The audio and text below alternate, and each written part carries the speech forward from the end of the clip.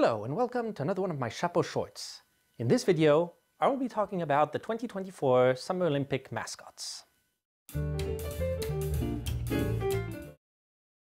2024 Summer Olympic Games are going to be held in Paris, and recently, the mascots for the event have been presented.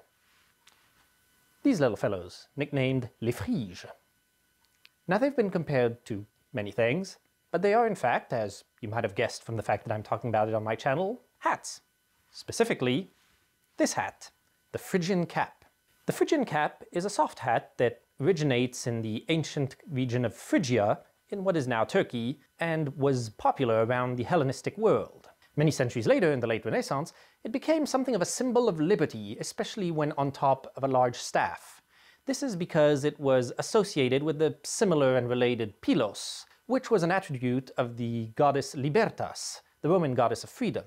This is because freed slaves in Roman times were given a pileus as a symbol of their manumission.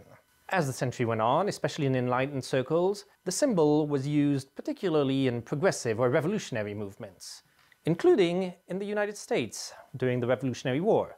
But it was really embraced as a symbol during the French Revolution in 1789, where it was worn by many of the people who, for example, stormed the Bastille and beheaded many noblemen, but also espoused new ideas like liberty, equality, and fraternity. Through the influence of the American and French revolutions, it was also popularized throughout South America, where it still appears on many countries' seals. The Phrygian cap has a close association with the French Republic and its ideals of liberty, to the point where it is worn by the symbolic personification of France, Marianne.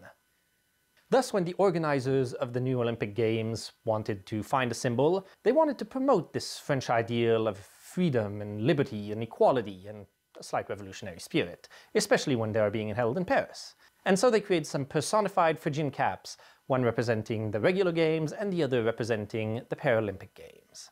So I hope you found this detail interesting, and I will probably talk at greater length about the Phrygian cap in a future video, but until then, I tip my hat to you.